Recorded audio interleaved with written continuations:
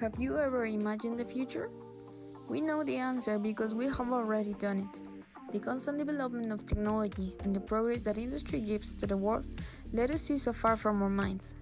Technologies are to satisfy our necessities, but nowadays, they must look for renewable energy. The environment and its preservation are essential in modern human life. Industries give us different products and services. The metal industry makes humans what they are nowadays. One specific metal is essential because of its applications in edification, home appliances, and transport. Have you already guessed what material we are referring to? Steel. Because of this material, we have created our lifestyle. For years, the steel industry has improved the clean energy sector. Let's take a look at it. Steel is the opportunity to produce energy, store it, and distribute it. For example, geothermal energy, which we obtain from the inner layers of the earth, and because of the temperature, let us generate water or steam and turn it into other kinds of energy, like electrical. Geothermal energy needs nickel stainless steel for building power stations. The steel properties allow us to use it in many ways. They are its thermal resistance and capacity to transport energy with the lowest possible losses. We can describe steel with just one word: efficient. Many industries have the principal purpose of reducing carbon emissions. The steel industry is not the exception because it is responsible for 7% of the CO2 emissions globally. One way of turning this industry into renewable is by decarbonization. In this process, we replace carbon with hydrogen and remove oxygen in iron mineral in electrolysis.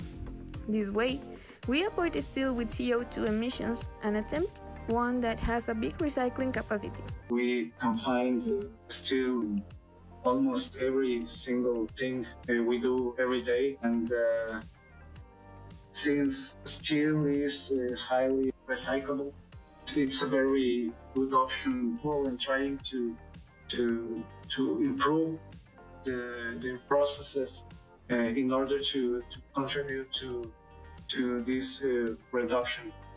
And the path is clear. It's going to be a hard way, but there's a lot of people working in order to achieve these goals. Steel is the tool that let us develop and improve technologies for the future, seeking environmental wellness and renewable processes.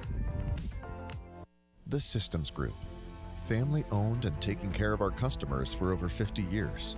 Systems is 100% focused on the steel industry. Our divisions include Systems Plant Services, providing steel mills with craft labor to maintain, repair, and keep your plant running. Systems Contracting builds new steel mills and capital expansions. As a self-performing contractor, we install process piping, steel erection, and equipment setting. Systems Spray Cooled, providing melt shops around the world with a safer alternative to pressurized water cooling. Systems Fab and Machine, supplying your structural steel, plate work, custom steel, machining, and pipe fabrication needs. Systems Engineering provides in-house design for process piping and steel structures to ensure accurate fabrication and speedy installation for each project's unique requirements. And Systems Clean Air to ensure clean air to all your critical spaces. The Systems Group, engineered solutions for a safer, more productive steel industry. All right, so we have much to accomplish this morning. We're going to look to start the program while you may be finishing up your breakfast, for which I would really love us to thank the Huntington Center staff for their service this morning. Please give all these hardworking people a nice round of applause.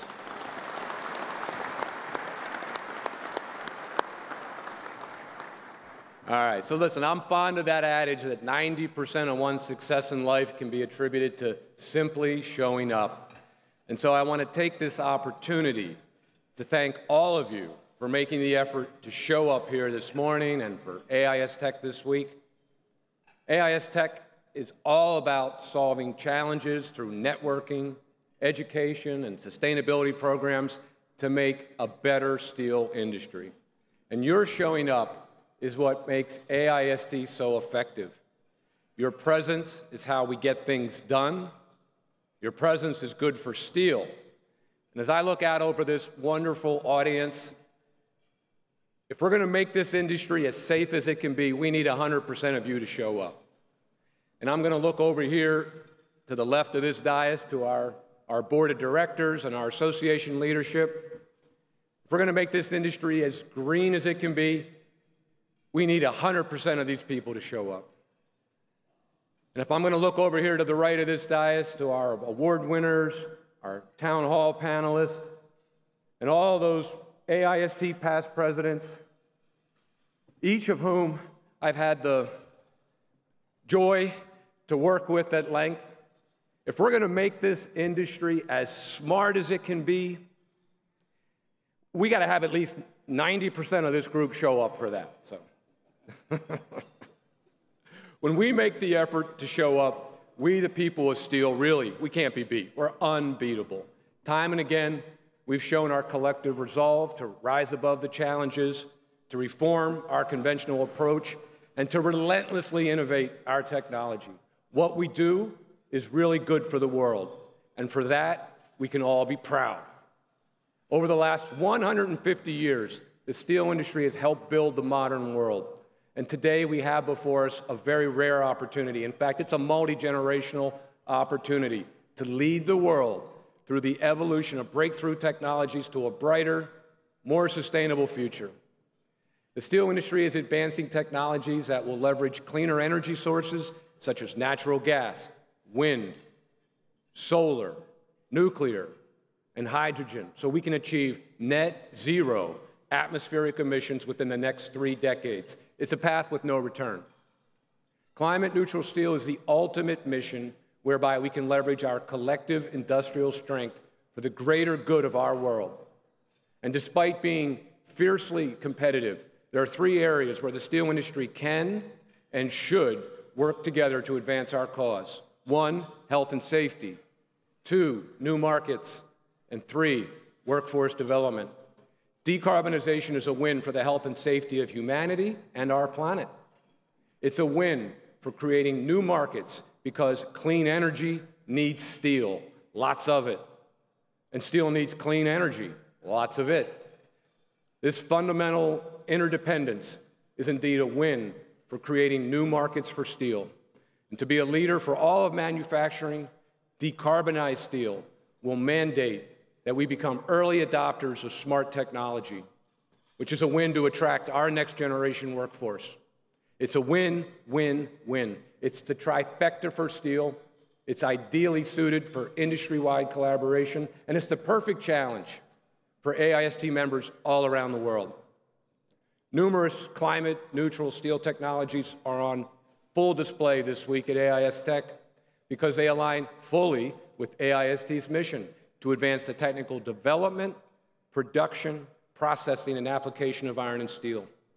AIST has always been proactive to leverage our programs with meaningful collaboration throughout the world as we reflect the business of the people, the companies that we're here to serve. Our programs disseminate knowledge, they strengthen the steel industry for the greater benefit of our members, for their employers, for the communities where we live. Our reach includes thousands of members who participate on 29 diverse technology committees. They represent the world's largest network of technical expertise for steel manufacturing. In parallel, our 22 member chapters across 6 continents help maintain a regular AIST presence around the world.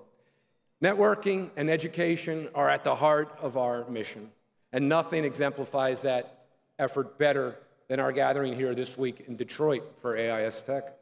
As of last evening, almost 7,000 people have registered for AISTech 2023. We have nearly 1,300 people here this morning for our President's Award Breakfast, many others watching online.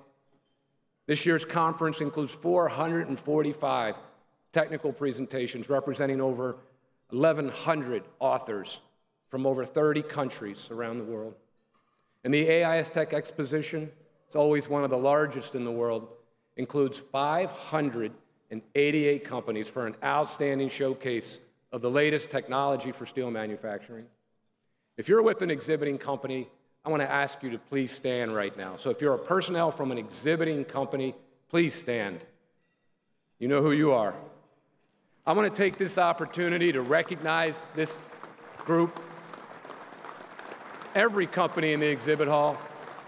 It's all of you who showed up this week to support the steel industry. So much so that I'm very proud to announce that this year's exposition is the largest ever in the history of this organization. So thank you, ladies and gentlemen.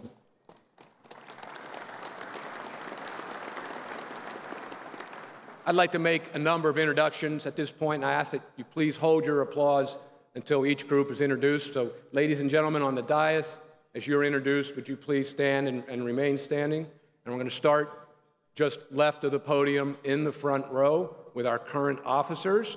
We have Steve Henderson, Commercial Metals Company, AIST immediate past president. Barry Schneider, Steel Dynamics. He's the AIST vice president and town hall panelist this year. Brian Bishop, Cleveland Cliffs, AIST second vice president. Tom Toner, SSAB Americas, AIST officer at large. Kevin Zeke, U.S. Steel, AIST officer at large, current AIME past president. John Spear, Colorado School of Mines, he's the AIST officer at large. He's a distinguished member, AIME honorary member, and he's an AIME past president. Mark Fedor, Morgan Engineering, he's the AIST and the AIST Foundation treasurer. Also with us are Glenn Pushis, Steel Dynamics. He's the AIST Foundation president, the AIST past president. He's an AIME honorary member. Michelle Laurie Monroe, AIME executive director. Jennifer Miskimins, Colorado School of Mines and AIME president. Phil Bell, SMA president. And Kevin Dempsey, AISI president. Please give them a warm welcome today.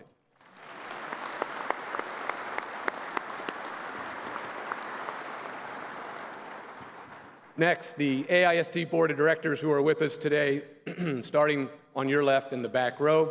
We have Amy Beard, Quaker Houghton, Cliff Chapman, Cleveland Cliffs, Burns Harbor, Ian Deeks, Nucor Steel, Arkansas, Kyle Edwards, ArcelorMittal Dofasco, Carl Geringer, Steel Dynamics, Jim Hendrickson, Cleveland Cliffs, Burns Harbor, Becky Heights, Steel Insights, Palava Kaushik, ArcelorMittal Global Research and Development. Mark McGinley, Hall Industries, he's an AIST distinguished member. Dave Nickel, AISTech. Jose Noldine, Gravity. Bill Schlichting, U.S. Steel. Grant Thomas, Cleveland Cliffs Research and Innovation Center. Chris Welfel, CMC Steel, Texas. And Zane Voss, Continuous Improvement Experts. This esteemed group has worked really hard over the past year to govern AIST. We owe them a debt of gratitude for their service to our association and to our industry. Thank you.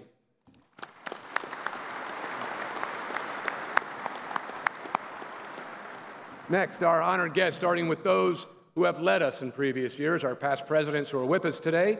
From 2018, Jim Dudek, formerly U.S. Steel, the AIST Foundation trustee. 2016, Wendell Carter, Cleveland Cliffs, he's a distinguished member and an AIME honorary member. 2015, George Koenig, Hatch Associates, he's our town hall chair, he's an AIST distinguished member. 2013, Terry Fedor, Cleveland Cliffs, AIME honorary member, he's a foundation president-elect. From 2010, Bill Breedlove, Anchor Industries, the past foundation president, distinguished member, and AIME honorary member. 2006, Dick Teets, retired from Steel Dynamics, the distinguished member, an AIME honorary member. 2004, Tom Graham Jr., Hot Work USA. And from 2003, Bill Barker, he's an AIME honorary member. Please join me in thanking our past presidents.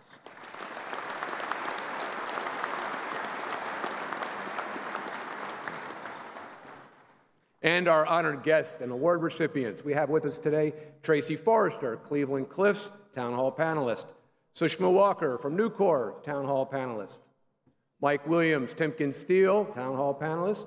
Chad Cathcart from Stelco is the AISTech Conference Planning Committee chair. And moving then to the front row, we have Brian Webler, Carnegie Mellon University. He's an AIST Foundation professor. Don Tu, Hatch. Patrick Hansert, Bottestall Engineering. Ian Cameron, Hatch. Ron O'Malley, Missouri University of Science and Technology. Ron's an AIST past president. is a distinguished member and an AIME honorary member. Ted Zenzimir, T. Zenzimir Company. Martin Pei, SSAB. Hardish and Valia, Coal Science Incorporated. Madhu Ranade, Steel Dynamics. Ted Lyon, Hatch. He's a foundation past president. He's a past AIST Foundation treasurer and AIME honorary member. Bill Emling, retired from the SMS Group. Jimmy Barrett, Allied Mineral Products. Leon Topalian, Nucor. Our keynote speaker is John Brett, ArcelorMittal North America. And the AIST president, Keith Howell, ArcelorMittal North America. Please welcome them.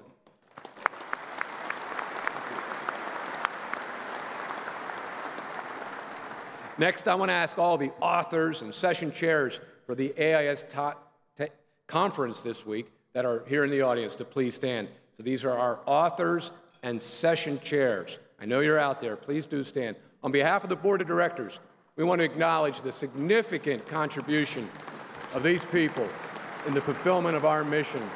Your efforts represent true innovation in steel. Thank you. Also want to extend a very sincere thank you to our many officers and volunteers here today representing our member chapters, our technology committees, for your valuable contributions to the fulfillment of our mission. We also recognize the AIST Foundation trustees, our AIME trustees, and our AIST distinguished members. Your enduring efforts to proudly carry AIST banners throughout the world are appreciated. And a sincere thank you to our sponsor, the Systems Group, for underwriting our breakfast program, to our steel producers, our industry suppliers, steel academia. We thank you all for your support. Working in the steel industry is an incredibly satisfying profession, but as we all know, it demands much in return. Long hours, significant travel away from home, a constant tether to the tyranny of the urgent. And without the support of our families, we cannot do what we do. And so on behalf of the steel industry, I want to share this sentiment with all family members of the steel community who are in attendance today. Thank you for your support. So now please join me in welcoming to the podium AIST President Keith Howell.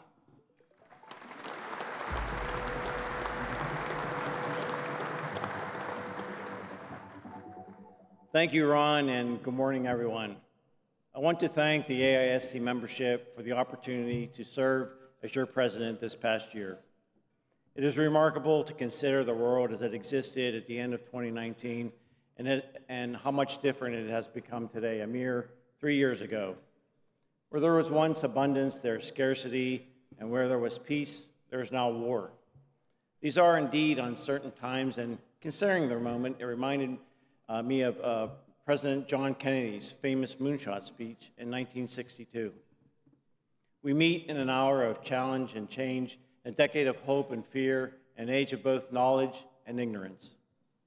Those were the opening words in his argument to the nation as to why it should endeavor to go to the moon. I think it's fitting to recall his speech as 60 years later we find ourselves in another great race, the race to decarbonize society.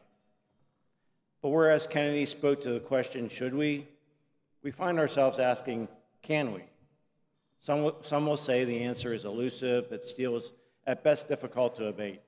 Difficult, yes, but impossible, no. If ever there was a group of people more equipped, more capable, and more suited to realizing our decarbonization goals, then it is the people assembled here in this very room. I come from a family of steelmakers and have spent my career surrounded by those who make steel. So I say this with some authority. You will not find a more clever, inventive, and hardworking bunch of problem solvers than the men and women of this industry. Decarbonization is indeed achievable. Certainly we have the talent, but we have the will too. And should you need convinced, look no further than the AISTech conference agenda. As an educational exercise, I asked you to count the number of times words such as decarbonization, green steel, and sustainability appear. It's a big number. Of course, money talks too, often louder than words. So if you need further evidence, then look at the billions of dollars this industry, my company included, is investing in new plants and equipment to ensure we achieve our emission goals. Decarbonization is the moonshot of our time. And while it is a great challenge, it is also a great opportunity. An opportunity to lead all of industry and to demonstrate what can be achieved when innovation, perseverance, and technology are brought to bear on modern-day problems. Whereas in 1962, Kennedy had to persuade a skeptical America of the necessity of sending man to the moon, no such convincing is needed now. Society is already demanding decarbonization, and failure to deliver it is arguably immoral and perhaps unconscionable, not to mention bad business. Our customers are demanding clean and sustainably produced steels because their customers are demanding clean and sustainably produced products. Moreover, trade and climate policy appear to be merging, and in a not too distant future, it seems access to foreign markets will be conditioned upon how cleanly you can produce a product. The work ahead will not be easy, nor will it be inexpensive.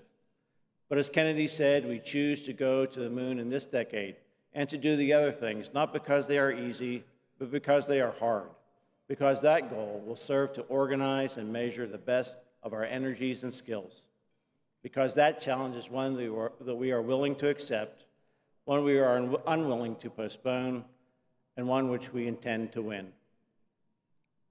Climate change is a global problem that necessitates global solutions. And the only way for humanity to win is through cooperation and collaboration, both hallmarks of AIST, which has been promoting the dissemination of knowledge for the greater good of the steel industry for more than 150 years. For steel production, there is no single road to reach carbon neutrality, and there is no single technology that will convey us to that end. It will take a variety of solutions utilizing a variety of technologies, many of which need further commercial development. To this end, AIST received a grant last September from the U.S. Department of Commerce to compile a technology roadmap for iron and steel manufacturing.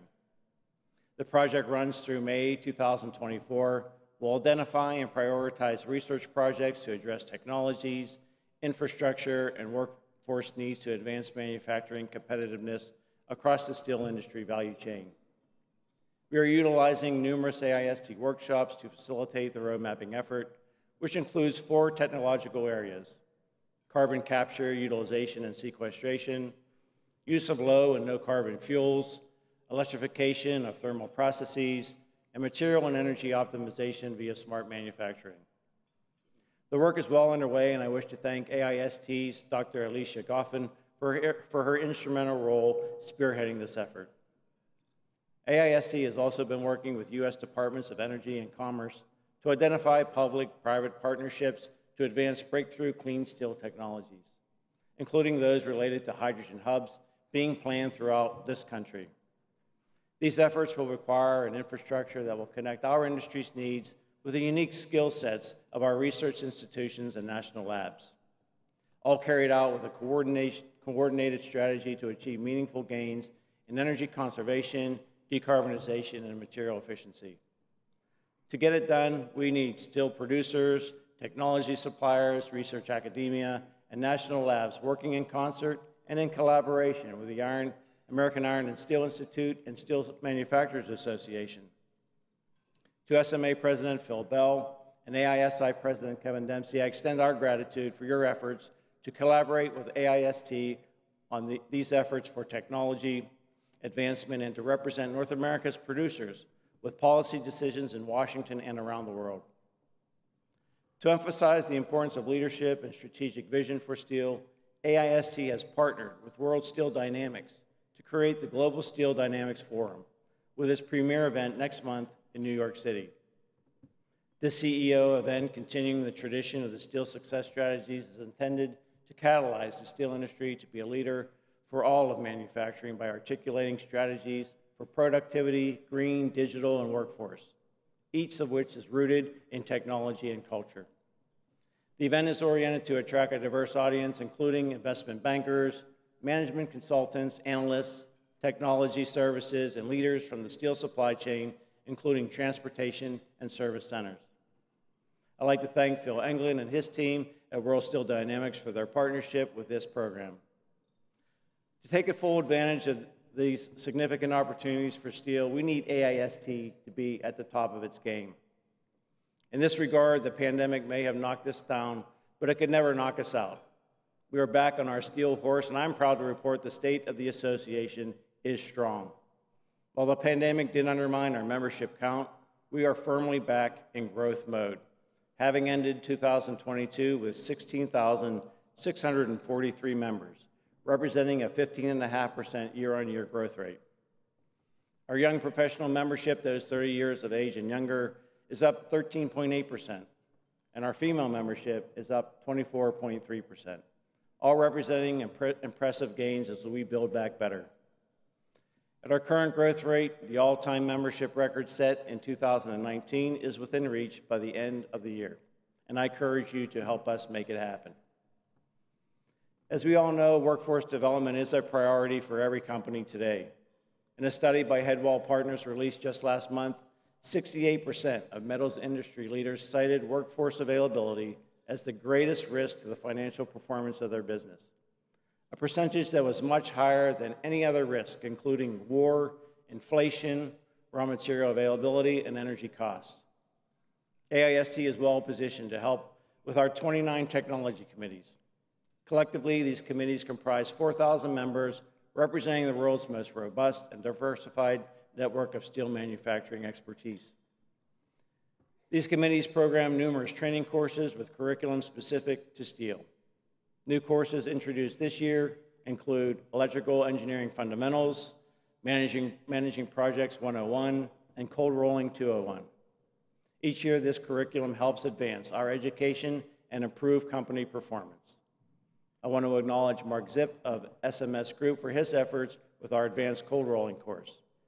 These courses put us one step closer to an informed, educated, and knowledgeable workforce, a workforce that will help steel succeed. On a related note, AIST held its first ever technology committee meeting in Europe last September when the Oxygen Steelmaking Committee met at Dillinger-Hüttenwerk in Germany. The meeting focused on safety procedures for scrap handling and the recycling of steel in the converter. We appreciate the support of many oxygen steel producers from Europe and America who participated as we expand our geographical reach for meaningful technical exchange in this area of global decarbonization. Our sincere gratitude to Dominic Schaun, who is Vice Chair of the Oxygen Steelmaking Committee and the Melt Shop Manager at Dillinger. In the same vein, I wish to thank Giacomo Maresci Danieli for his company's support of a very successful AIST European Steel Forum held last October in Italy. To build a better future for steel, we must endeavor to engage a younger and more diverse workforce. In this regard, I would like to thank Rachel Schmidt of Hydro and Alec Englund of Tokai Carbon, two of AIST's finest young professional members, for their efforts to build relevant and quality programs to provide opportunities for advancement. With programs such as Young Professional to Young Leaders, preparing for the next step, we are building a strong foundation that will serve the steel industry well in the years ahead. The roundtable here in Detroit on Sunday focused on networking and actionable ideas on mentorship, professional development, and communication skills. I also want to thank Barry Schneider of Steel Dynamics, who joined the roundtable to share his career path advice for our young professional attendees. AIST continues to expand our Women in Steel programming, with its roundtable also held now annually at AISTech. This effort is to promote a diversified workforce for steel and to remove the barriers to entry for many prospective AIST members, which can transcend the association and have a positive impact on the industry overall. Since this work began just a few years ago, AIST's female membership has doubled from about 5% to now 10% of our professional membership. We still have a lot of work to do, but we can be proud of what we have accomplished. I'm also pleased to announce our first Women in Steel conference will take place this September in Pittsburgh. This program is unique and specifically designed to support the recruitment, engagement, and professional development of women in the global steel industry. We anticipate more than 200 professionals will attend, from operators to human resource personnel, representing individuals at various stages of their careers. All are welcome and encouraged to join AIST for this unique and inclusive conference. As we take stock of all that is going on today, I believe there has never been a more exciting time to be in the steel industry. To see the path ahead clearly, one must also be a student of history. And it seems appropriate to acknowledge AIME in this context. Representing 200,000 members worldwide, the American Institute of Mining, Metallurgical, and Petroleum Engineers and its 4 member societies, AIST, SME, SPE, and TMS, have a united heritage of service to the diverse engineering professions within the mining, metallurgical, and petroleum industries since its founding in 1871. As a member society, AIST applauds the longevity of AIME and will continue to support its future ambition to improve the engineering professions and quality of life for all. I wish to thank AIME immediate past president, Kevin Zeke, for his commitment to represent AIST with strength and compassion. And I also wish to acknowledge the retiring AIME executive director, Michelle Lowry Monroe, for her years of service and leadership. AIME is better today because of the dedicated service of these 2 individuals. I also welcome the new AIME staff under the tutelage of John Eric. On behalf of the AIST membership, we wish you well in the years ahead. In closing, AIST must continue to be strong and stable as we forge our vision to be a global leader in networking, education, and sustainability for advancing iron and steel technology. I challenge each of you to be an ambassador for steel, to help society understand that steel is not a commodity, but an innovative, engineered material that will enable the planet to thrive for generations to come. Help us bring meaningful change to society's perception about steel and the value it brings to every living soul on the planet. Finally, I wish to emphasize how much I enjoyed meeting many of you throughout my chapter visits over this past year. Steel is phenomenal business because the people make it so. And while my tenure as AIST president will end at the conclusion of the conference, I'm confident that my successor, Barry Schneider of Steel Dynamics, will provide strong leadership for AIST as the organization continues to advance steel manufacturing technology. It's been an honor and a privilege to serve AIST as your president. Thank you very much.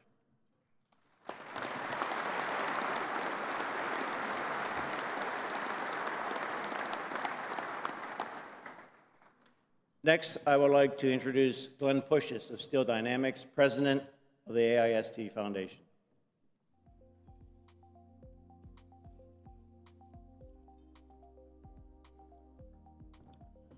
Thank you, Keith. Good morning, everyone. The mission of the AIST Foundation is to ensure the iron and steel industry of tomorrow will have a sufficient number of qualified professionals. To fulfill this mission, we provide scholarships and internships to interested students and a variety of grants to teaching professionals. In 2005, not all that long ago, the foundation awarded $280,000 in annual support for the steel industry. I'm proud to tell you that in the current academic year, we will award in excess of $1 million for the first time in our history.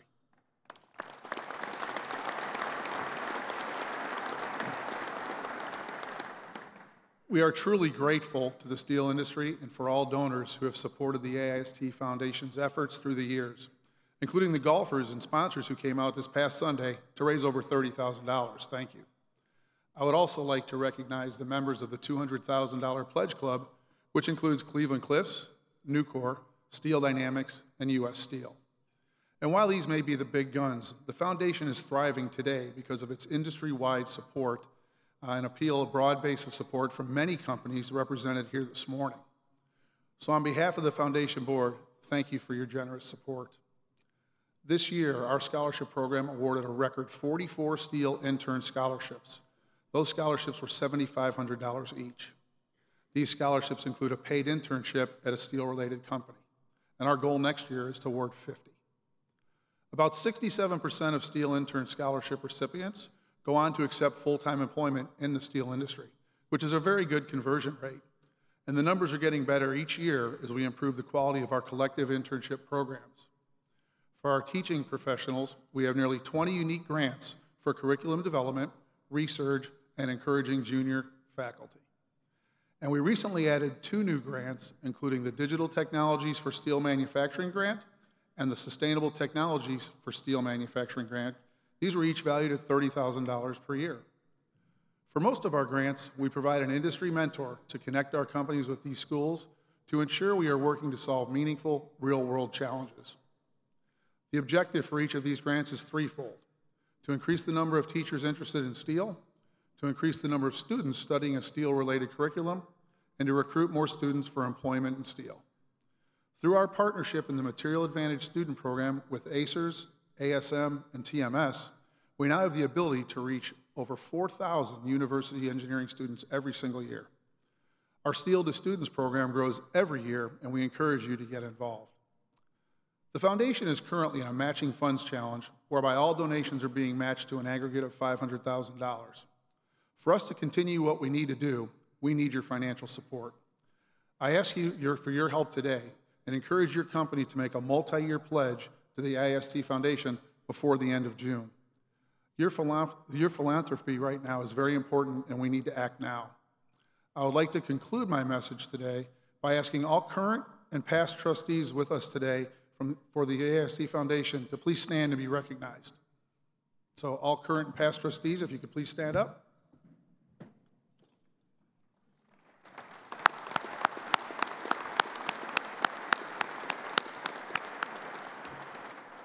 Now, this is the group of working board members who really gave their time to improve the future of our industry.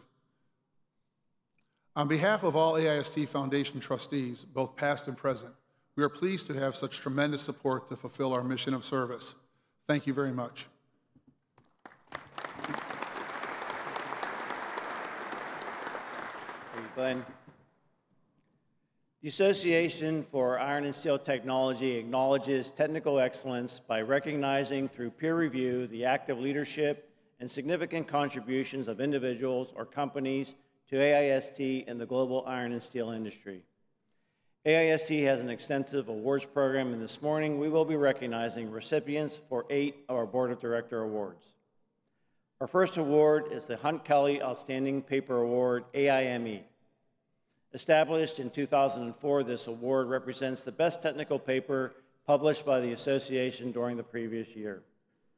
Through funds endowed by AIME, this award includes a cash prize of $5,000 for first place, $2,500 for second place, and $1,000 for third place.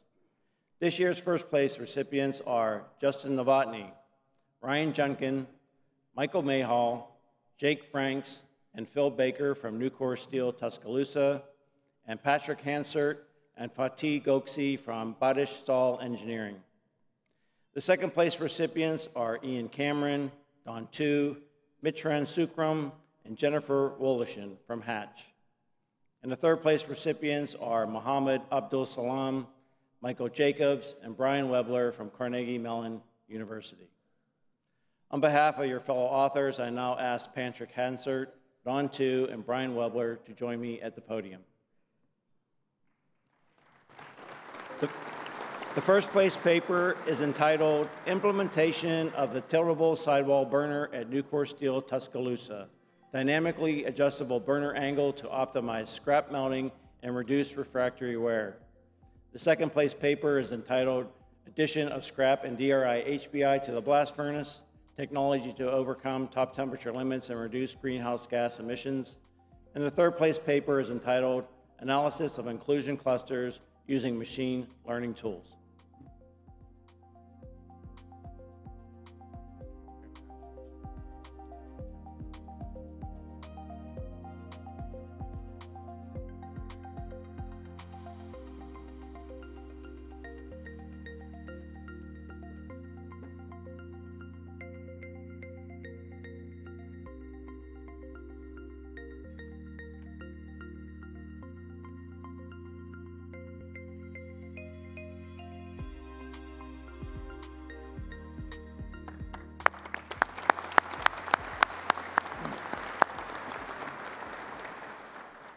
The Benjamin F. Fairless Award for Distinguished Achievement in Iron and Steel Metallurgy was established by AIME in 1954 in honor of the former chairman of U.S. Steel for his intense interest in the technology and development of the iron and steel industry, and to recognize distinguished achievement in iron and steel production and ferrous metallurgy. The 2023 recipient is Ian Cameron. Ian, would you please join me at the podium? The award reads, For his contributions to the iron-making industry spanning more than 4 decades, Cameron is recognized as a global authority on iron-making technologies and practices and is co-author of Blast Furnace Ironmaking, Analysis, Control, and Optimization, one of the most comprehensive modern publications dedicated to the art and science of ironmaking. An avid teacher and mentor to the next generation of iron-making technologists, Cameron passionately serves AIST's mission to advance technology for iron, steel, and ferrous metallurgy. Congratulations.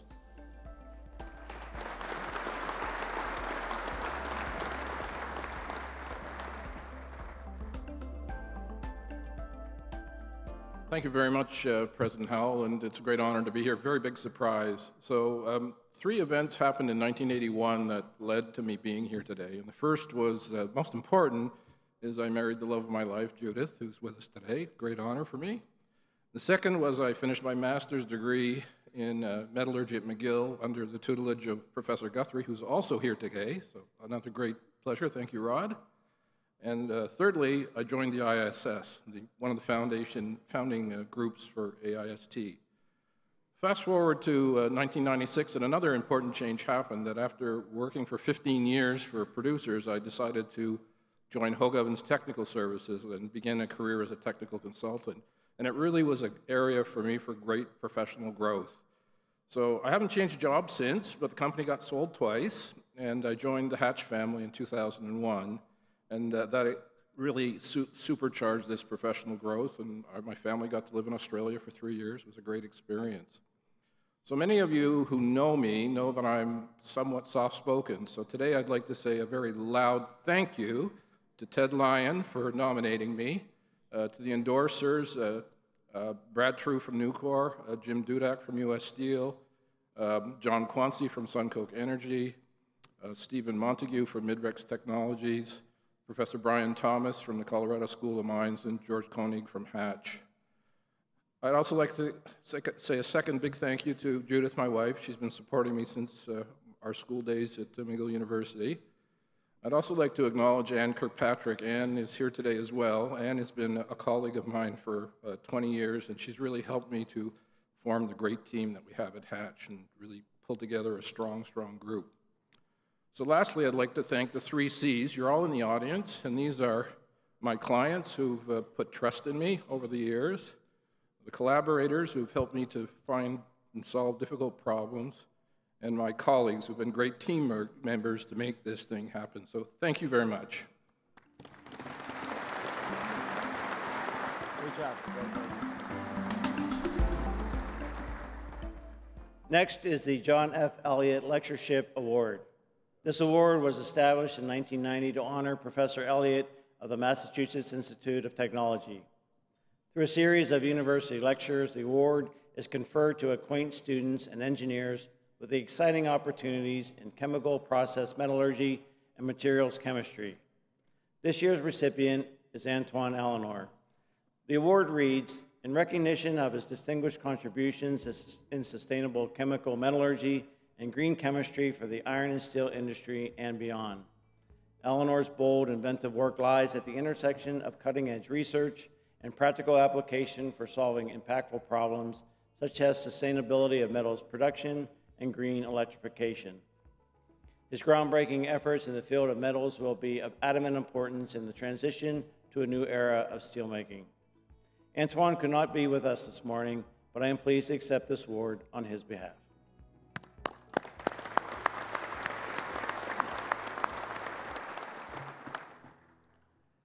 The Howell Memorial Lecture Award was established in 1923 in memory of Professor Henry Marion Howell, one of the principal founders of modern-day ferrous metallurgy. The award is presented every other year in recognition of outstanding contributions to the science and practice of iron and steel metallurgy or metallography. This year marks the 100th anniversary of the Howell Lecture. Over the last century, this association has welcomed 89 of the best and brightest minds in our industry to the conference stage to share their insights. We welcome the prestigious group of past lecturers to join us in Detroit this year as we celebrate the heritage and legacy of this award. On this 100th anniversary, I would like to take this moment to recognize several past Howell lecturers who are with us in the audience today, including Emi Toshi, Yakov Gordon, Brian Thomas, and Roderick Guthrie. Gentlemen, would you please stand and be recognized?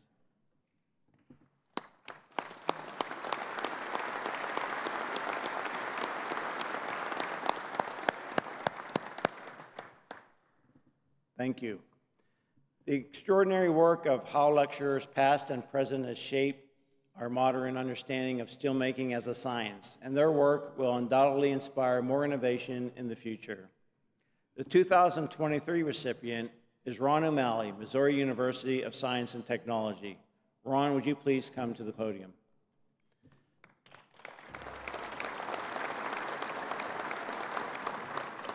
Dr. O'Malley's lecture, as presented yesterday, was entitled Fiber Optic Sensing Technologies Supporting Advancements in Steel Production and the Shift to Industry 4.0. Congratulations. Thank you so much. Thank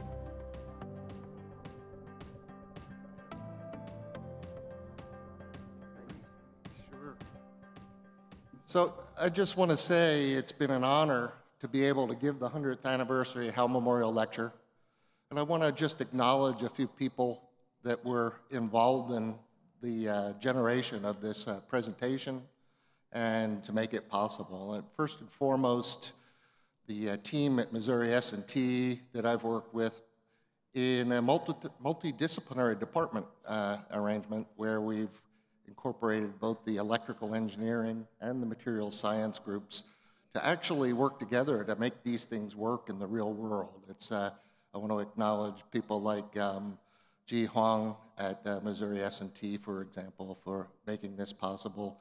My students and his students who work tirelessly, sometimes in the steel plants at all hours of the day, to try to make this happen. So I also want to thank the members of the AIST committee that nominated me, and want to thank the members of our Steel Center for their support to actually seed a lot of these programs that has made this possible.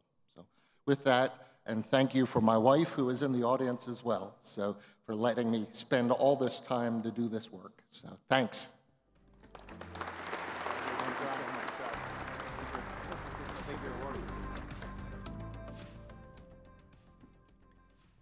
To present our next award, please welcome to the podium Mr. Thaddeus Sensimir, President and CEO of T. Sensimir Incorporated.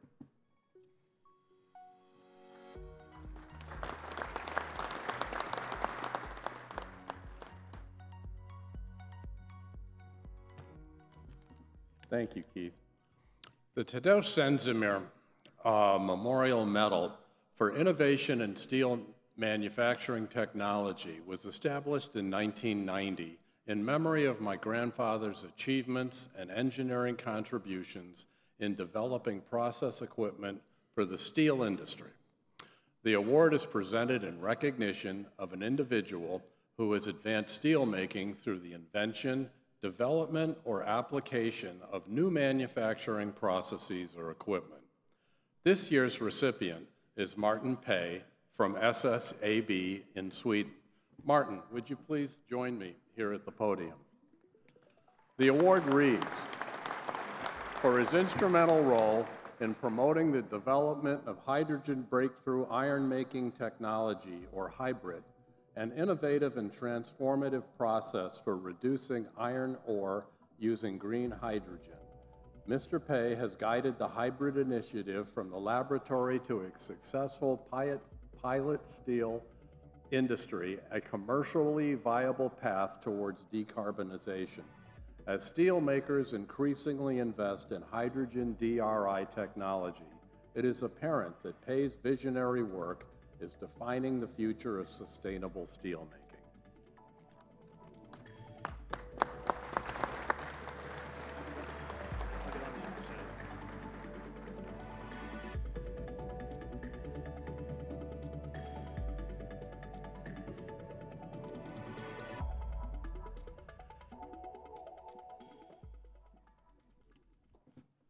Thank you very much. It's a great honor to receive this award. I'm extremely grateful to AIST. As we all know, steel has been made for thousands of years. It is a fantastic material. It's strong, it's possible to recycle again and again. And we know that the demand is going to increase in the future. However, steel making from iron ore has been associated with massive greenhouse gas emissions. And this is a problem we need to solve, and solve it quickly, because climate cannot wait. SSAB has been working very long and be a climate frontrunner. Our blast furnaces in Sweden and Finland are among the most efficient ones in the world. But what we have done so far is not enough. We needed to attack the root cause of the emissions. Using hydrogen gas instead of coal as a reducing agent for iron making, this was studied already during the 1950s. However, it was first in 2015, during the negotiations which led to the Paris Agreement, that we felt that time was right to launch a significant, serious development program.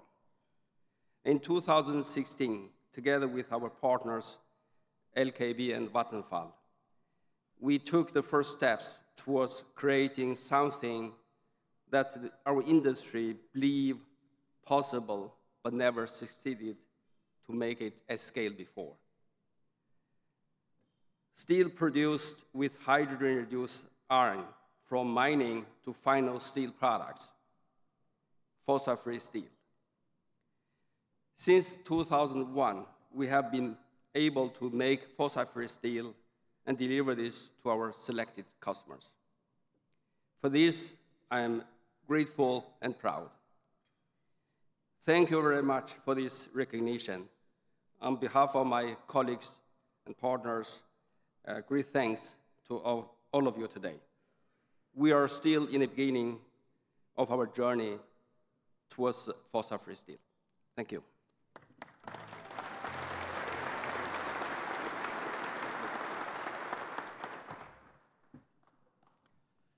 The Distinguished Member and Fellow Award was established in 1975 and is awarded to an AIST member who has attained eminent distinction in advancing the technical development, production, processing, and application of iron and steel, and has performed meritorious service to the association.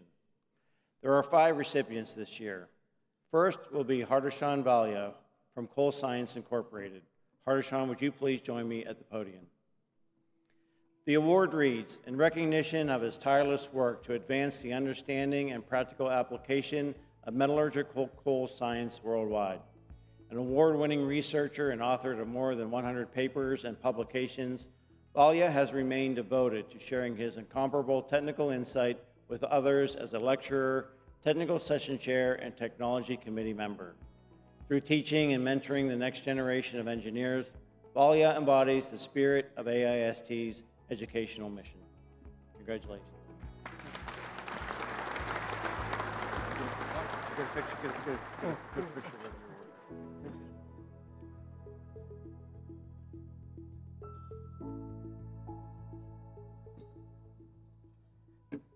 Good morning, namaste, and sat sri akal. Wow, what a journey it has been. From my nascent years of magical journey, looking at the magnificent, colorful carbon forms during the process of coal to coke transformation,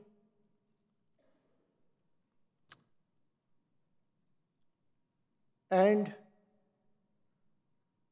you wonder at what Mother Nature gives you such amazing, wonderful, magical things. You have to fall in love when you see these 2 things.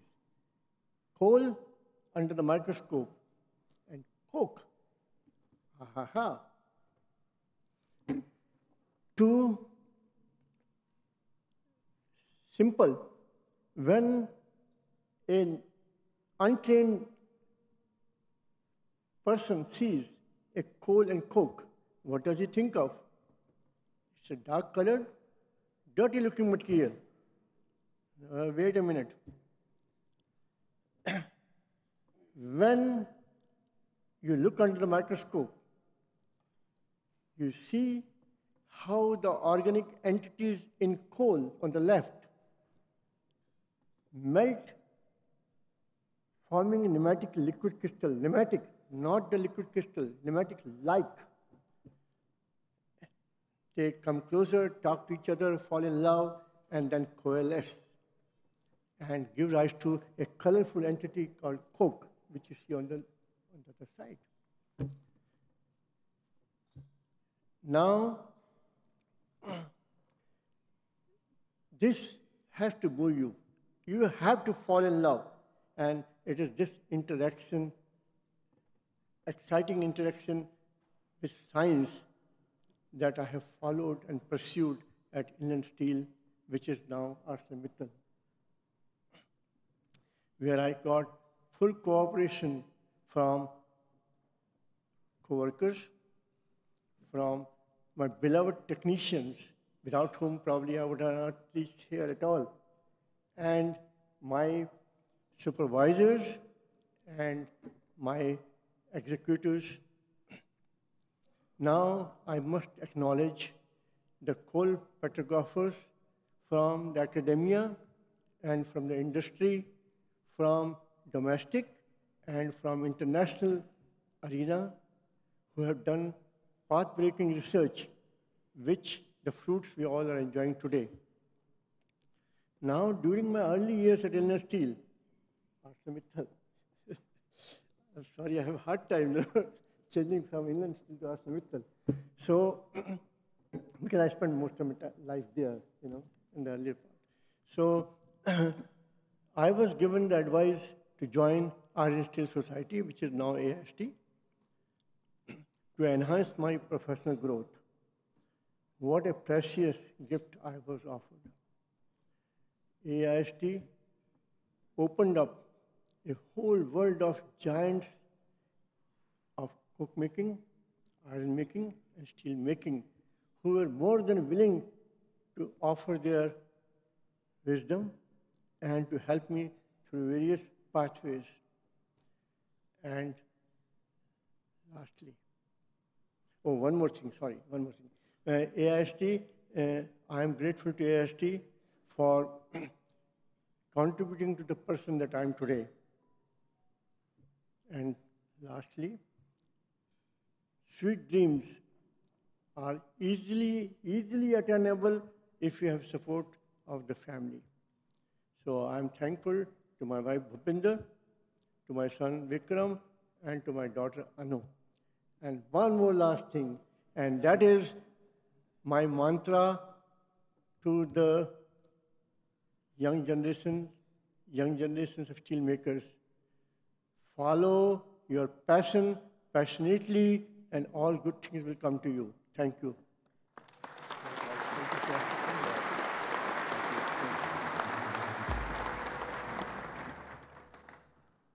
Our second recipient is Madhu Ranade from Steel Dynamics. Madhu, would you please join me at the podium? In recognition of his distinguished career in the steel industry, his 40-plus years of technical contributions, and his exceptional leadership of integrated and mini-mill operations. Throughout his career, Ranade has cultivated a unique blend of business acumen, technology expertise, dedication, and tactical skills that has translated to successful, safe, and efficient plant operations. His enthusiastic support of AIST conferences, technology committees, and training programs has inspired his colleagues and fellow AIST members. Congratulations. Thank you.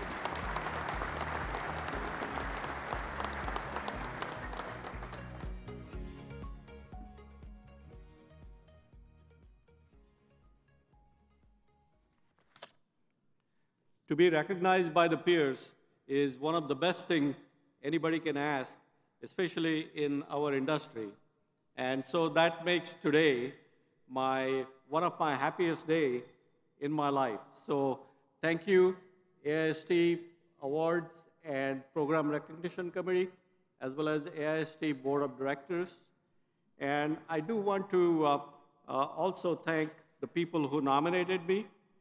Kamalesh Mandal, who I have had the pleasure of working with for the last 10 years.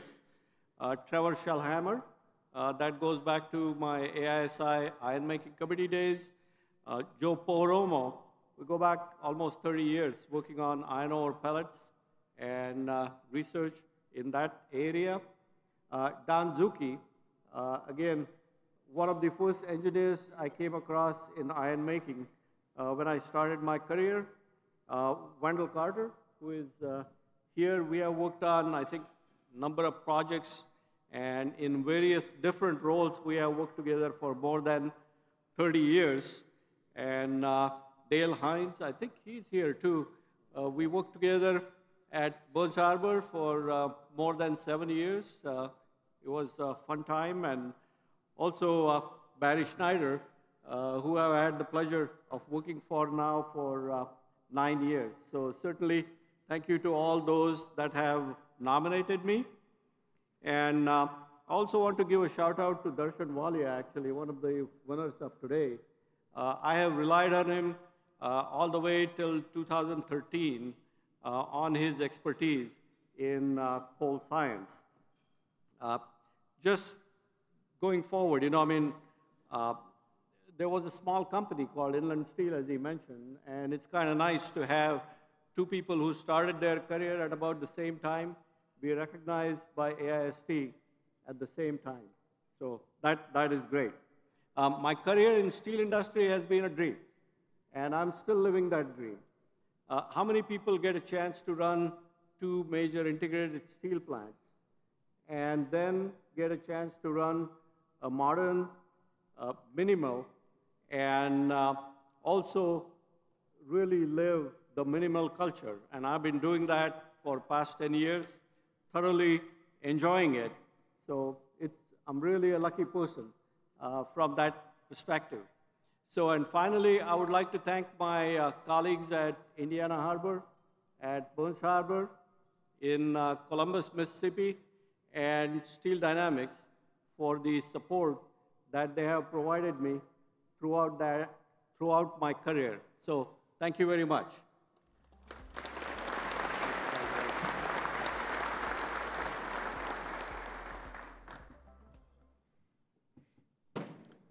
Our third recipient is Ted Lyon from Hatch. Ted, would you please join me at the podium? The award reads, in recognition of his leadership and commitment to AIST, the AIST Foundation, and the global steel industry. Lyon has served in executive and board roles with the Iron and Steel Society and later AIST, and was instrumental to AIST's evolution and success. During his tenure as AIST Foundation President, Lyon oversaw significant fundraising efforts and bolstered scholarship and grant programs dedicated to providing the steel industry of tomorrow with passionate, qualified professionals. And as a trusted advisor on industry trends and developments, Lyon continues to support the strategic growth of AIST into the future. Congratulations.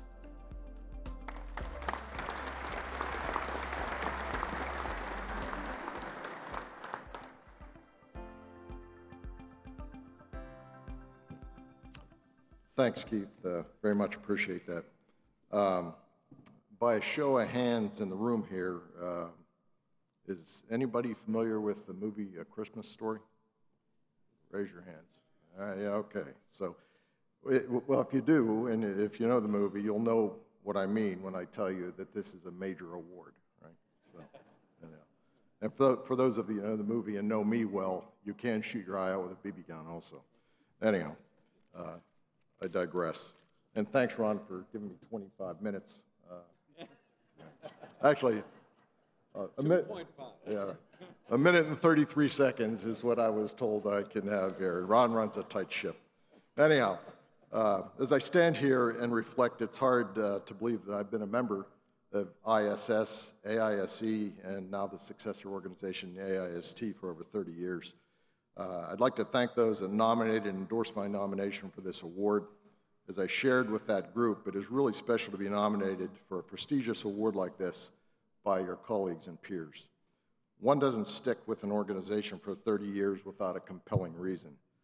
What compels me has been the valuable mission and good work of the organization and the professional and personal relationships that I've established with the best minds and talents in the business. Likewise, I've been working with Hatch Associates for 20 years. Hatch has provided me a unique and unparalleled platform to advance my career, practice my vocation as an engineer, and all in an environment of innovation and positive change. Thanks to Hatch, and a shout out to 30 or so Hatch colleagues here in the room with us today. I couldn't imagine a more talented, innovative, and inclusive group to work with. And most importantly, I'd like to thank my wife, Joanne, who's sitting right in front of me here, while I embarrass her in front of 1,300 people. Thank you for being at my side for the last 43 years, providing support, encouragement, and advice, without which I wouldn't be standing here this morning. Finally, thanks to everybody in the room, 1,300 people that make a difference to this industry every day. I have had the opportunity to watch the development of AIST from its inception, and I can say unequivocally that this organization has never been more relevant to the development and success of the iron and steel industry. Take advantage of it. The future looks bright. Thank you. Thank you very much, Steve.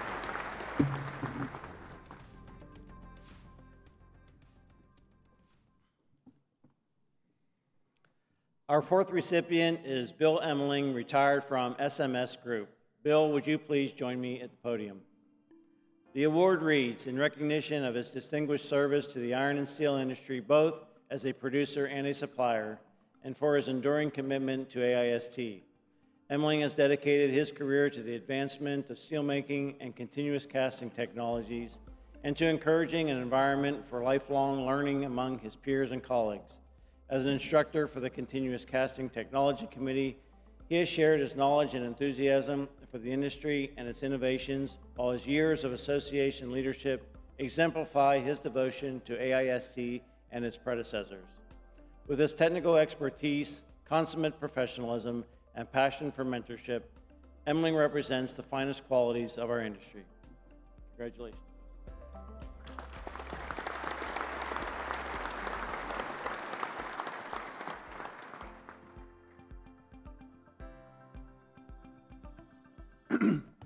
Thank you very much. Wow, this award really means a lot to me. I'll be short. I wanted to thank Lou Valentis, who nominated me, and all the people who supported the nomination, and the board of directors for voting for me. A special shout out to Ron and the staff, who do a tremendous job. I'd like to thank my family. My wife, Jean, and my daughter, Jennifer, are in the front, excuse me, in the front row.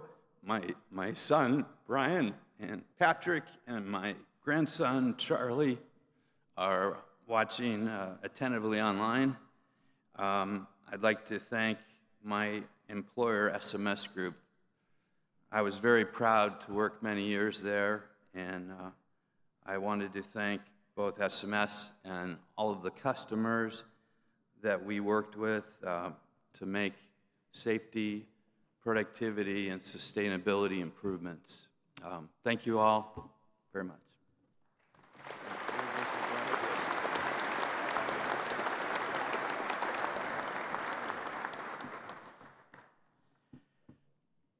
Our final recipient is James Barrett of Allied Minerals Products. Jimmy, would you please join me at the podium? The award reads, in recognition of his leadership and dedication to furthering the mission of AIST, an expert in steelmaking refractories with 4 decades of experience. Barrett was instrumental in founding the AIST Secondary Steelmaking and Refractories Technology Training Conference, and his resourcefulness endured the continued success of this program even during COVID-19 pandemic. Time and again, Barrett has lent his support to the association and his fellow members as an educator and mentor, encouraging and motivating the next generation of steelmaking and refractory engineers. Congratulations.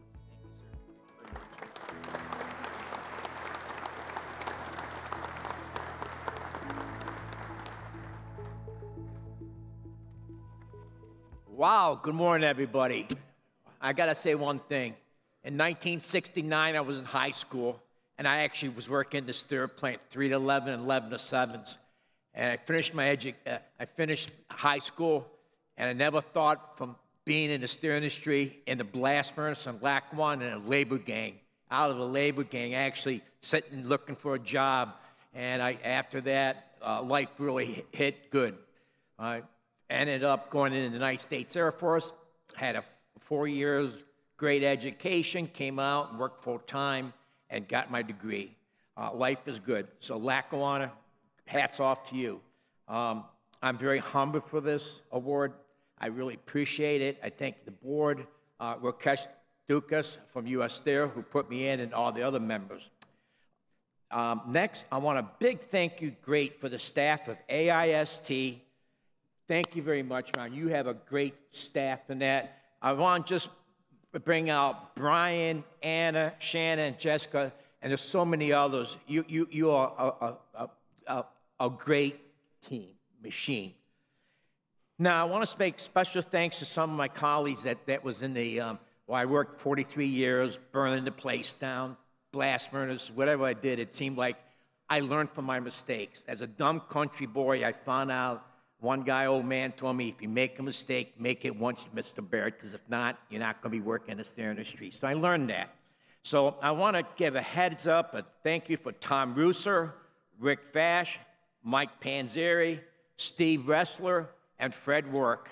They actually helped me in the steel industry learn from my mistakes, and all the other people in the steel industry. Now, a special shout out for Allied Mineral Products and Allied Mineral Technical Service. We're an employee-owned company, and they have supported my work at the AIST. They have generously given me time and a budget, which is very important in life, for my AIST duties. I want to thank Paul Jameson, Floris Van Laura, Jim McMahon, and Angela Pepicelli, and the whole team. They really helped me out. Now, nobody can be up here successful without a beautiful, nice wife. My wife and I have been married 45 years, and the first 20 years, I worked shift work, all around the clock. And so I worked 3 out of 4 Sundays, and the other Sunday, I was at the Air Guard work. And so thank you very much, Carolyn. I really appreciate it. And I want to leave with one thing, which is probably more important, because I'm a teacher. I'm a dumb country boy teacher.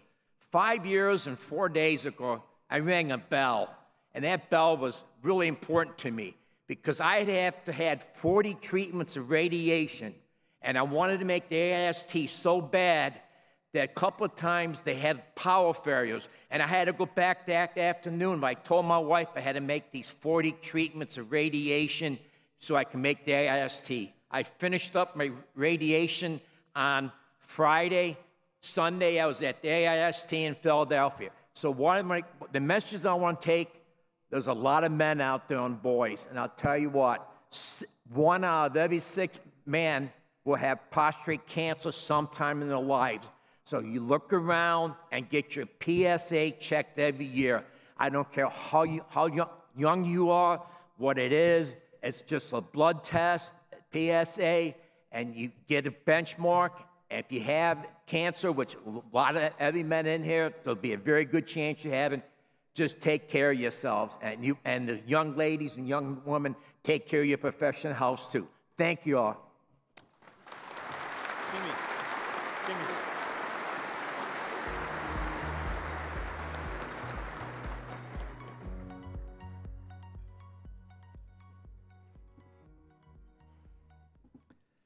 The Steelmaker of the Year Award was established in 1991 to recognize a prominent individual for steel industry leadership. This year's recipient is Leon Topalian, Chair, President, and Chief Executive Officer of Nucor Corporation. Leon, would you please join me at the podium? The award reads, in recognition of his leadership of Nucor as one of the world's safest steel companies, his dedication to sustainable steelmaking, and his commitment to the American steel manufacturing. Under Topalian's leadership, Nucor has reached record profitability, taken a leadership role in the world's transition to 24/7 clean energy, while also achieving exemplary safety performance. He has overseen the strategic growth of Nucor's product capabilities and expansion into new markets, and has championed substantial investments in low-emission steel production. And as one of the strongest advocates for the passage of the Infrastructure and Jobs Act of 2021, Topalian has worked tirelessly to ensure steel will remain a key building block for America's future. Congratulations.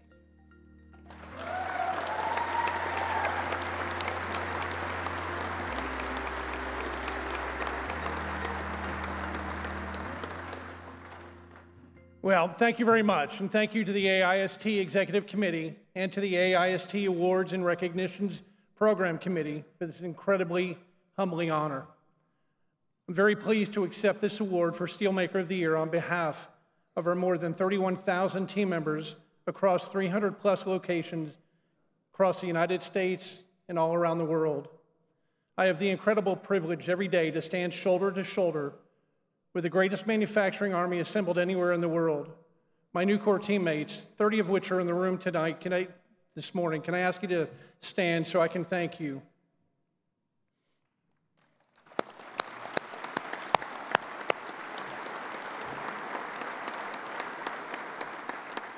Thank you. You see, our success begins with each of you. As our team is truly the value creators at Nucor. And for all of us in the room this morning, we stand on the shoulders of giants of the American steel industry, like Ken Iverson, founder of the modern-day Nucor and pioneer of the electric arc furnace steelmaking, and recognized by AIST as the first ever Steelmaker of the Year in 1991. Would have thought 32 years later it's come full circle and I get to stand here and accept this award. And I'm incredibly proud of what our Nucor team has done in accomplishing, including back-to-back years of the safest, cleanest, and most profitable years in the history of our company. And our team has truly embraced our goal to become the world's safest steel company by delivering back-to-back record safety years and consistently operating at 1/3 of the injury and illness rate of the industry's average. In fact, 20 of our facility divisions have had 0 recordable injuries in 2022, and we hope to add to that even more this year. Our team is also executing on our 8-word mission statement to grow the core, expand beyond, and live our culture. We are now 2/3 of the way through a $14 billion CapEx plan that's going to double Nucor's earnings potential in the next 3 years from the pre-pandemic levels. Our Nucor Steel Brandenburg team delivered one of the safest mill startups in history as they brought our new plate mill online on time and on budget with one of the safest startups in Nucor's history ever, with the ability to serve everything from our growing offshore wind industry to the modern-day advanced steel plate desperately needed by the United States military. We have several exciting greenfield projects and capital projects at existing steel mills that will give us the new capabilities to produce the next generation of low-carbon steels required by our automotive partners and other customers. And last year alone, we welcomed more than 2,000 new team members as we delivered on the Expand Beyond part of our mission statement, moving into additional steel-adjacent businesses. We have created 4 new growth programs: overhead doors, towers and structures, insulated metal panels, and warehouse systems. Each of those platforms are already benefiting our bottom line. And I'm not only excited about what we're doing at Nucor, but the opportunities for the entire industry. We've just come off 2 phenomenal years of American steelmakers with robust demand for our products across a range of end-use markets. But what excites me most is so many things of our industry have advocated for over the lot of years are finally coming a reality. We have been leading a voice for years, urging our government to enforce our trade laws more vigorously. We finally saw the fruits of our labor in 2015 with the Level the Playing Field Act, supported by leaders on both political aisles. We have always said that given a level playing field, the men and women of the American steel industry can outcompete anyone. And of course, we must remain vigilant about the enforcement of our trade laws, and there are still product areas seeing an influx of unfairly traded imports, but the situation today is much better than it has been in the past.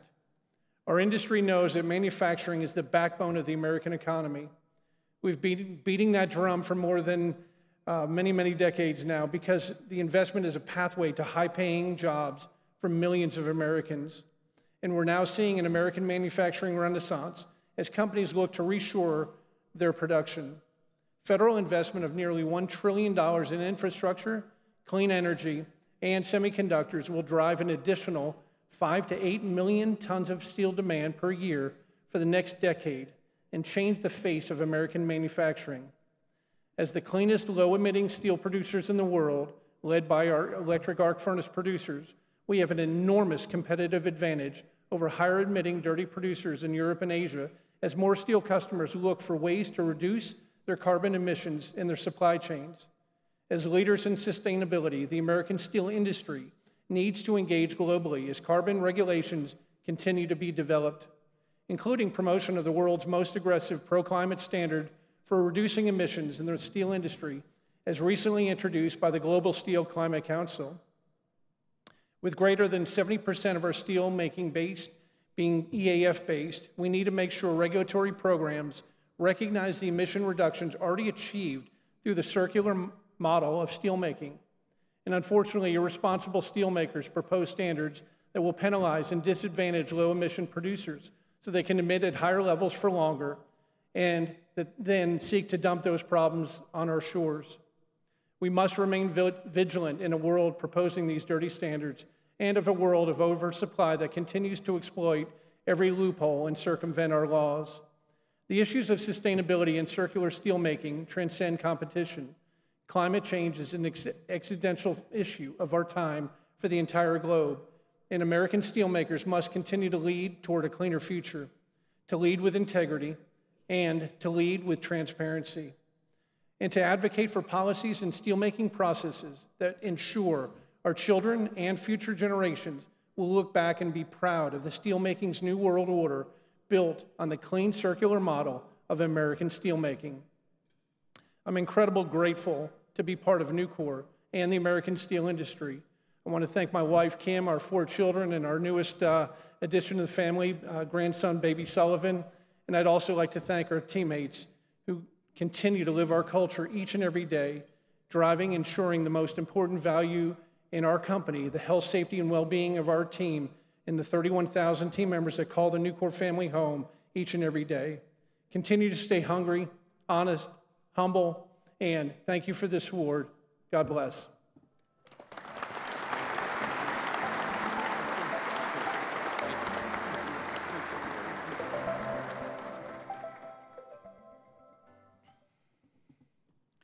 The final award presented this year is the William Hogan Memorial Lecture Award. This award was established in 1990 in memory of the late Reverend William Hogan, Director of Fordham University's Industrial Economics Research Institute. A true innovator in economic education, Reverend Hogan taught generations of students about industrial interdependence and the steel industry's vital role in economic development. Today's honorary lecturer shares Hogan's view of the importance of steel and has been selected in recognition of individual outstanding leadership to the iron and steel industry. I'm pleased to introduce the recipient of the 2023 William Hogan Memorial Lecture Award and our keynote speaker, John Brett.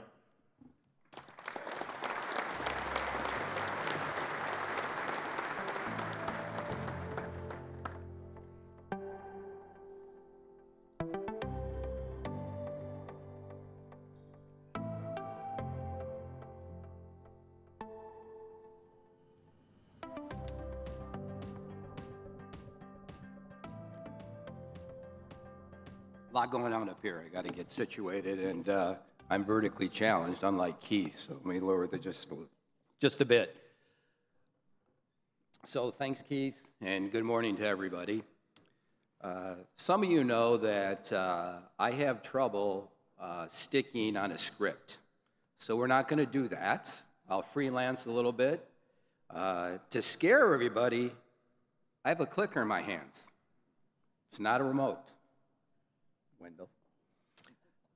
You know what? I'll be okay because, as always, Keith's here. If I get in trouble, he'll quickly fix all my technical problems like he always does. Wow, so far so good. Okay, first, a little bit of a commercial for ArcelorMittal. While you peruse some of these statistics, I'd like to talk about our 4 key values. The first is safety. We really, truly believe that every accident is avoidable.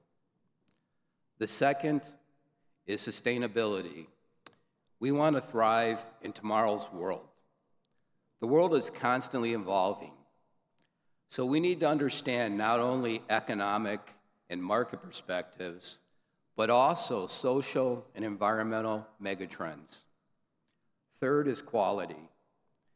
We strive to exceed expectations in our products, in our processes, and our performance. The fourth and most important is leadership. We challenge the status quo in everything we do. Most importantly, we refuse to accept that the limits of our material have been reached. I'm not going to reiterate any of the stats that are on the slide, but I do want to mention a few that aren't on the slide, and a lot of people don't know so much about ArcelorMittal in North America. So in 2022, our revenues were $14 billion.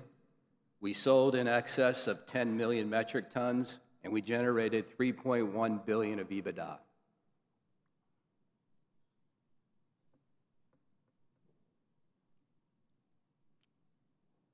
Uh-oh, Keith. I got it. I told you I'd have problems. There's only a few things I want to talk about here. The first is health and safety. We are really proud of what we've accomplished in North America over the last 2 years. We've improved our LTI rate, lost time injuries, by nearly 50%. It should be noted, at ArcelorMittal, we measure this on the basis of 1 million hours. So when you hear our rates, you need to divide by 5 to put it on a comparable basis. Last year, our LTI rate was 0.24, and in the first quarter this year, knock on wood, 0.08. We only had 1 LTI. So Keith, we're getting close. Our journey to zero is attainable. I know it, you know it. Now, I've had a few successes in my career, a lot more failures, and certainly one thing that I have really failed, and that is attracting women into the steel industry. Tried, but I've been successful. I'm going to keep trying. You know, we have to improve. We must improve. We are missing out on 50% of the talent in the world.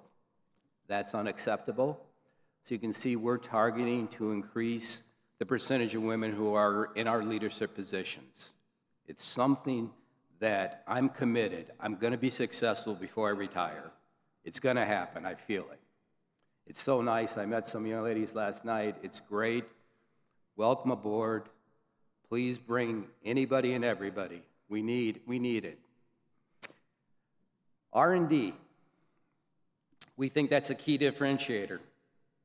We have over 1,200 scientists across our labs. You can see some of their accomplishments in 22, the programs they've undertaken, the inventions they've created, and the products they've developed. Turning to decarbonization.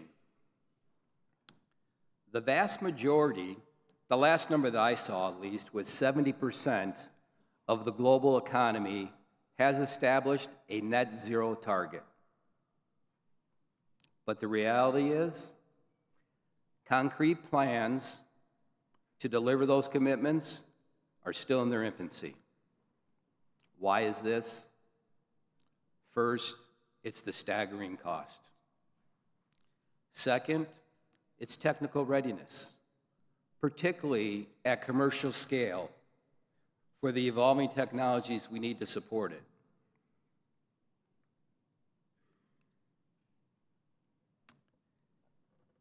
Sure, increasing scrap is going to reduce our CO2 emissions, but its availability is limited. Sufficient quantities of scrap to meet society's replacement steel needs will not be available for decades. Therefore, primary steel making is going to be around for 50 years. So to reach our ambitions, our net zero ambitions, we have to figure out how to decarbonize primary steel making. I have to admit that this title I stole from Kevin. Thank you, Kevin. It is certainly true. You know, there's multiple ways to make steel, so it should follow that there are multiple paths to decarbonize it. That's the approach we're taking at ArcelorMittal. Whenever I face an opportunity or a challenge, I like to put things in perspective. So what I like to do is outline our context for decarbonization at ArcelorMittal. First, the steel industry is responsible for 7 to 9% of CO2 emissions. This is global, 7 to 9%. The cost of the transition. I just mentioned it, it's staggering. I've seen an estimate as high as $1 trillion to transition global steel production to net zero, and multiples of that amount for the clean energy required to support it. Today, scrap comprises about 20 to 22% of global metallic inputs. The IEA estimates by 2030, 37% of steel will be produced by EAFs. That's going to grow to actually 50% by 2050. Here in the United States, recent installations and future announcements account for another 16 million tons of capacity. You know what? It's all EAF based, and 85% of it is flat roll. What's this mean? It means we need another 10 to 12 million tons of prime scrap or ore-based metallics, whether it be pig iron, DRI, HBI.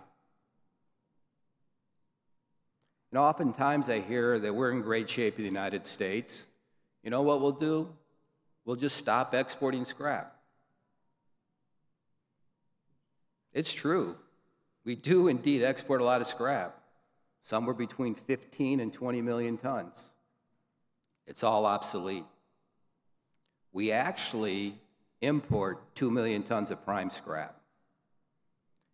And prime scrap generation, it's abating. 50 years ago, every year in this country, we generated 40 million in gross tons of prime scrap. Today, that's about 15 million. Just last week, I read something very, very interesting. By 2032, DRI capacity throughout the world will actually exceed DR pellets by 19 million tons. So we're going to have a scarcity there. One last thing, whether it's surface quality requirements, formability, or some other characteristics, a significant portion of demand requires ore-based metallics. So this is our context at ArcelorMittal.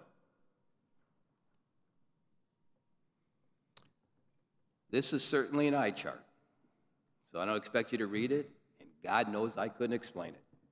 So I'll just make a few comments. I'm teasing, obviously. So, as I said, we have a couple pathways to decarbonize at ArcelorMittal. The first one we call smart carbon. And so the path to carbon neutrality for blast furnace technology is through the increased use of clean fuels, including hydrogen, the increased use of circular carbon, including sustainable biomass and end-of-life plastics, increased use of capturing carbon, use it, store it. What we're trying to do is convert waste gas to recyclable products. The scale of our company really affords us the opportunity to deploy pilot programs throughout the world. So I'd like to share a few of those with you. The first, and this is at our Ghent plant in Belgium, it's called Toro, and what we're doing is we're actually converting waste wood and end-of-life plastics to biocoal. We spent 55 million euros on this plant. It's industrial scale, and it's producing 40,000 tons of biocoal a year. Also, at our plant, same plant, Ghent in Belgium, we have a joint development with AISTech. This process is using gas fermentation to take waste gas and make bioethanol. This investment was about 200 million euros. It's operational as I speak, and it's going to produce 80 million liters of bioethanol a year. Last thing I want to mention is actually at our plant in France, Dunkirk. There, we're deploying what we call IGAR. We're going to capture the carbon monoxide and actually re-inject it into the furnace as a reductant. We think that will reduce our CO2 emissions by about 20%. The second pathway we call innovative DRI-EAF. Of course, these technologies have been around for a long time. What's different is soon there should be affordable industrial scale hydrogen. There's already cost-effective storage. So net zero is attainable in the very, very near future under this pathway. We'll talk more about this in a bit because it's the pathway of choice for our North American operations, but I would like to highlight two recent initiatives. First, we have successfully used green hydrogen at our plant in Quebec. This is a really important step for us. In Contrecoeur, our DR capacity is 1.7 million tons. But more importantly, 99% of Quebec's energy is renewable. So we're very, very excited at the prospects there. We're also testing hydrogen in Hamburg, one of our plants in Germany. By 2025, we hope to have reached commercial maturity and produce 100,000 tons of DRI via hydrogen.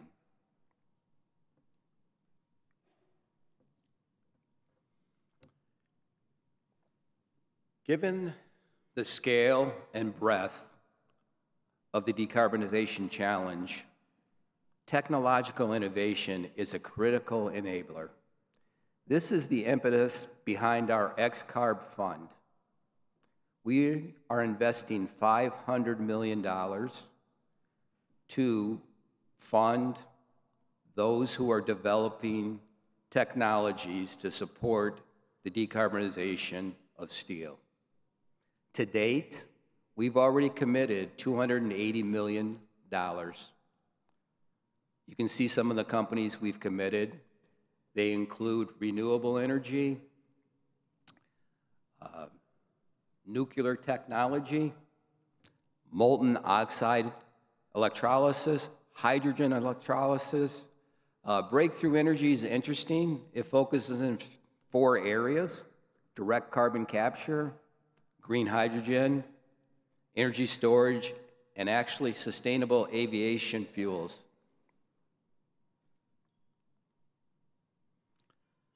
So, what are we doing in North America? Investments that have already been initiated and a recent acquisition are going to significantly alter our North American carbon footprint, drastically reducing our CO2 emissions. Right now, we're in the midst of our 1.5 million EAF construction at our joint venture, AM&S Calvert, located in Alabama. This production stream is going to replace slabs which were previously produced by higher emitting blast furnace. Our construction has contemplated the optionality of doubling capacity, and we're studying this as we speak. Once we accomplish this, we'll have 4.5 million tons of EAF-based slabs, largely supplied via DRI HBI. In the middle of 2022, we acquired an 80% stake in a world-class HBI facility located in Corpus Christi, Texas. The current capacity of that plant is 2 million tons, and it is located on its own deep water port. There's unused land there, so we're thinking about expanding. If we do, that will be 100% owned by ArcelorMittal. This is a very, very important investment for us because it gives us really a security of supply for the ore-based metallics that we need to produce our high-quality, demanding product mix at Calvert. It's also going to lower our emissions by about 50%. The production tax credits, which are contained in the Inflation Reduction Act, really provide a viable pathway to address the remaining CO2 emissions. First, they can be captured and stored. Second, they can be eliminated by actually replacing the natural gas with hydrogen. Texas is very well situated for either one of these pathways. The geology, it works. There's already an infrastructure of pipes, ample sun and wind, so renewables will work. So we're very, very excited about our prospects there. Last year, we also made an announcement about our mines in Canada. We're going to convert all 10 million tons of our production of pellets to DR pellets. This is going to reduce CO2 by about 200,000 tons. It's about 20% of what the plant generates. But more importantly, it secures a vital feedstock for our HBI plant in Texas and our DRI plants in Canada, which brings me to our next investment. We're investing in a mega module DRI installation and a 2.4 million ton EAF at our plant in Hamilton, Ontario. Once we implement this investment, we will actually reduce our CO2 by 3 million tons while still being able to supply our automotive and packaging customers. When we made this announcement, we actually said it'd be operational by the end of 2028. Ron, I know you're out there somewhere. I'm looking for 27, so let's make that happen. To round out our flat roll operations in North America, I'll just briefly talk about our operations in Mexico. So in 2021, late in the year, almost Christmas time, we actually rolled our first coil and our 2.5 million ton hot strip mill. As you can see, we have 3.8 million tons of EAF slab making capability at this facility, supported by 4.5 million tons of DRI. The slabs that aren't required at the hot strip mill actually support our JV in Alabama. So we're very, very excited about our future. Depending how Ron does here, but I'll give a little bit of slack. Let's say in the next 5 years, our entire flat roll product mix will be EAF-based, sourced predominantly by DRI or HBI.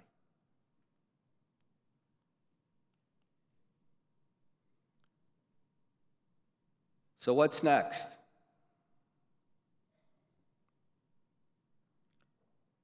You know, Leon and I have been in Washington many times together. One thing we always say is we're not afraid of competition. We both mean it. We're always going to compete. Competition's good. It improves our quality of life. But how about we start collectively promoting steel as the material choice for solving the climate challenge? It has so many positive attributes. Infinitely recyclable. 85 to 95% of steel is remelted into new steel products. No other material is so circular. Aluminum. Okay, 76%. Not bad. Has segregation issues. Plastics, 8%. Cement, concrete, 0. We look at the carbon footprint for steel. It's better than other materials. Again, plastics, carbon fibers. Every ton you produce that material, 4 tons of CO2. Concrete, 0.8. The other thing that's great about steel, it is a critical enabler for decarbonizing other industries. Think about all the steel that's needed for wind towers, for electricity transmission, solar farms, a hydrogen network. You know, we talk a lot about automotive, and for good reason. Steel, it's the optimal combination of strength, lightweighting, and it's cost-effective. Right? We need safe, affordable cars. One thing we don't talk enough about is construction. You know, 40% of the world's CO2 comes from building and construction. Life cycle analysis has demonstrated steel's superiority compared to other materials. Again, cement, concrete. We need to talk about this much more.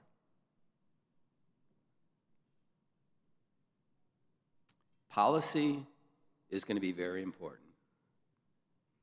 We're very fortunate.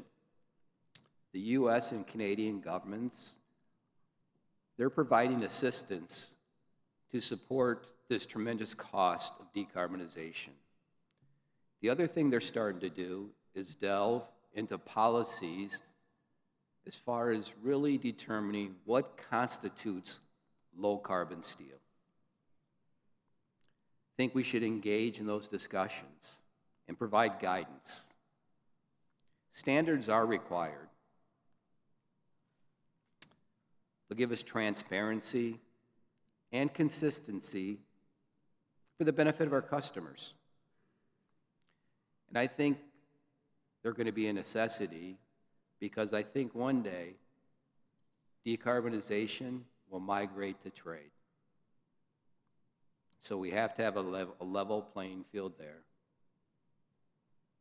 I don't know what form it could take.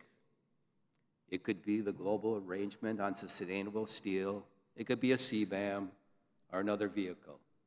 But we have to have standards there.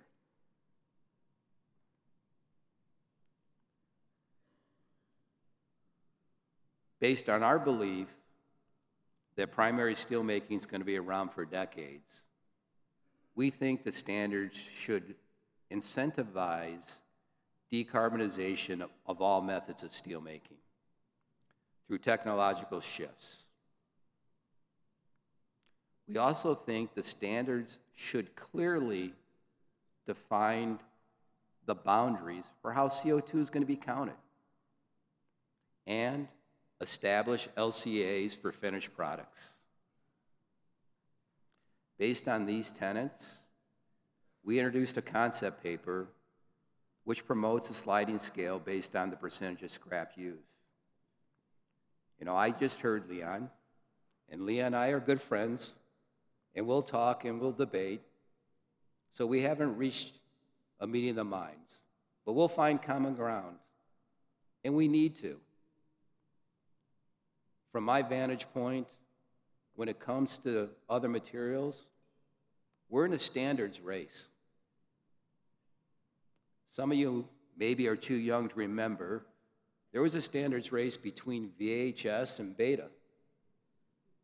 It was close for a while, then Beta disappeared. So we need to keep talking, right? We need to win the standards race as far as competing materials go.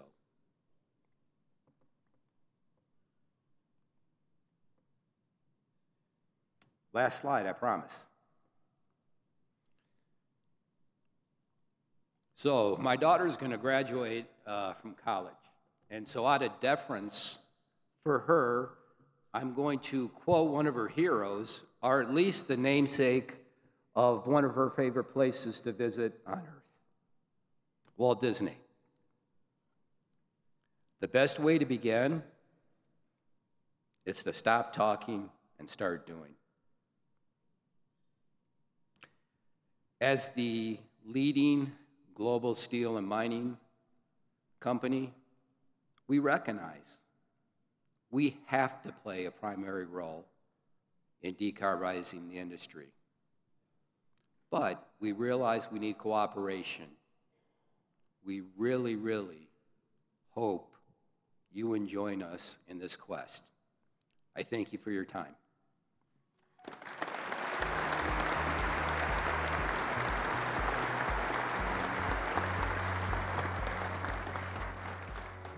Thank you, John. Thank you for taking the time to be with us this evening or this morning.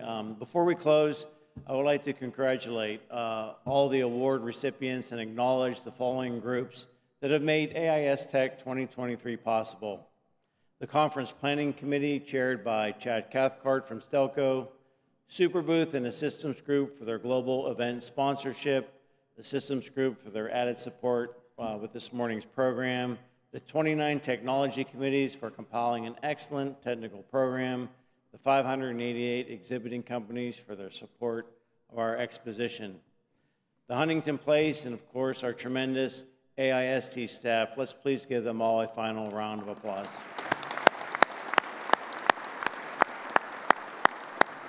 This concludes our program. Thank you all for attending. Have a great day. Thank you.